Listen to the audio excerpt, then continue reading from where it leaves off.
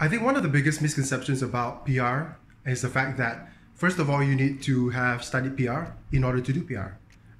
That's not the case. I think PR is not rocket science. A lot of the times, the things that you need to learn about PR can be learned on the job.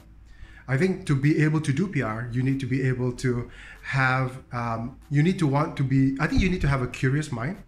You need to want to learn.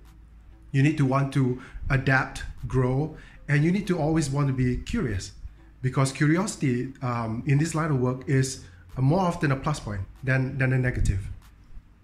One of the other things that people think about PR is the fact that it is structured. It can be if you work in an organization that is structured.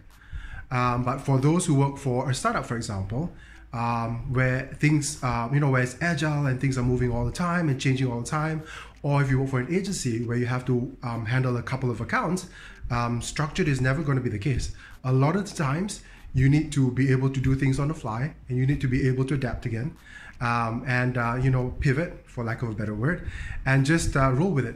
And I think one of the most prevalent things that people think about PR is that it's glamorous. Again, it can be. Ultimately, it depends on brands that you work on. But even with glamorous brands, what people see are the finished products.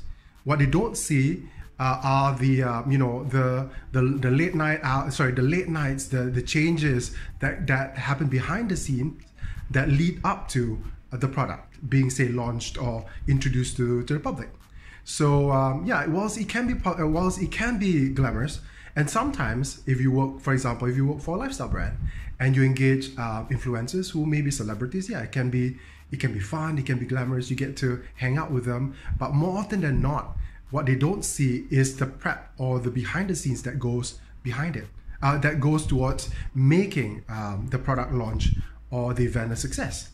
PR is basically strategy, and PR is about understanding your publics, understanding what they want, understanding how you're able to tailor make your ideas or your approaches to be relevant to your intended publics.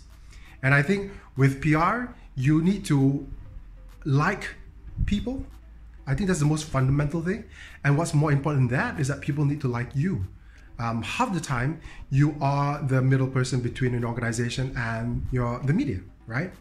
Or you could be the spokesperson of your agency or the brands that you work on. So being able to be, you need to obviously work with different types of people, externally, internally. So therefore, you need to like people, right?